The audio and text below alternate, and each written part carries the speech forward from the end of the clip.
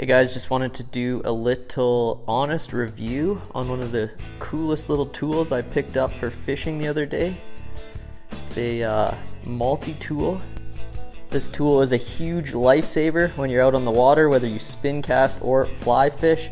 I picked mine up from slipperymissile.com. I think they're on sale right now. We got some nippers on that. We got the ultimate nail knot tying tool fork thing.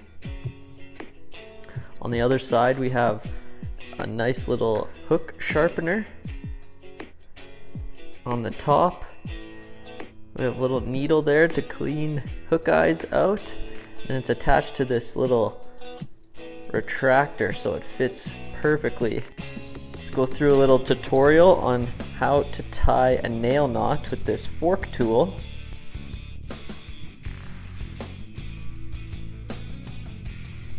Alright, the first knot I'm going to be tying is the fly backing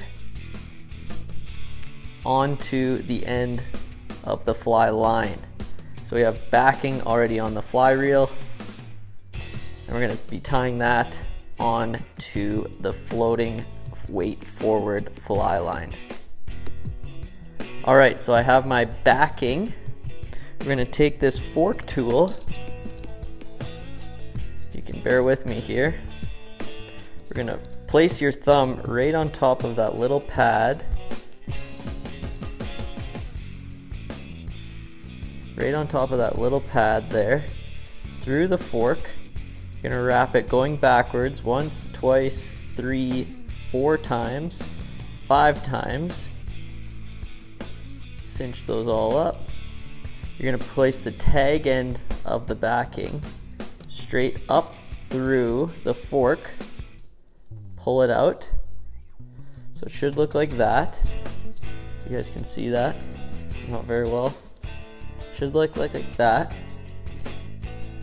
You take your fly line, the back of it, and you slide it down the fork underneath your palm there. Next, you'll need to do a quick little snap to transfer that line onto the fly line. Just like that.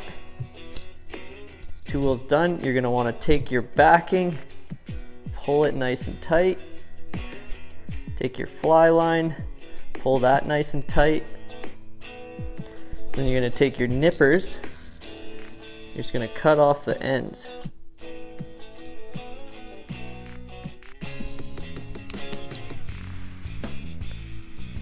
Make sure when you're cutting your fly line that you kind of do it at an angle so it's not going to get caught in the reel. There we go. Perfect tie. Nice and strong, not going to break. So once we have our backing attached to our fly line, we're going to want to do the same sort of knot and attach a leader to this end. You're going to take the fork tool once again. You're going to take your leader, the tip of the leader, place your thumb on that little pad. You want about 6 inches of room there, down through the fork. 1, 2, 3, 4, 5, and then the tag end goes up, back through. Looks like that. It's ready to go. Now you're going to take your leader, put that through the fork, into your hand. Here's the important part. We need to keep your thumb on there and quickly snap the line off onto there. Pull that tight, cut the excess off.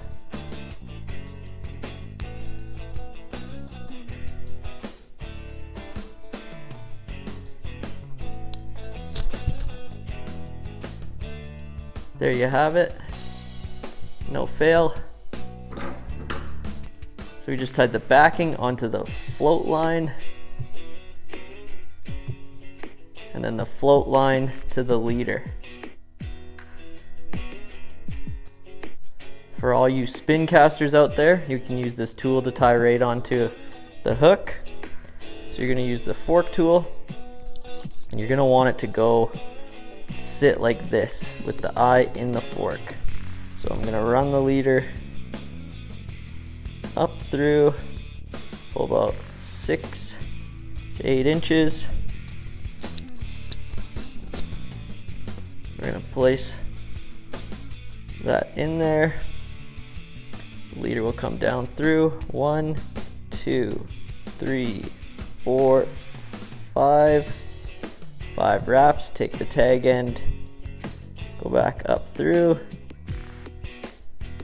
Make sure your thumb is on top of this pad. Quickly rip it up. Tighten that. Use this to hook on. Pull that up. Tight. Use the nippers. Snip off the ends.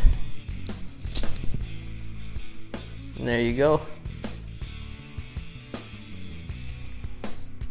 Also with this multi-tool, because it has a little point in the top, you're able to clear out any hook eyes that might have shellac in them. Clean out the hook eyes. And we can also, if your hooks start getting dull, because of this little filing piece on the side here, you're able to sharpen your hooks.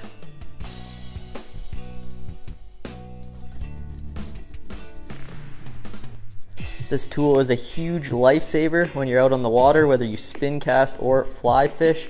I picked mine up from slipperymissile.com. I think they're on sale right now. This tool is perfect for when my fingers start getting cold or tired, when they're working slow and I need to tie up, rig up real quick. This is perfect. Awesome multi-tool, really worth the value. You guys have to check it out. Link in the description.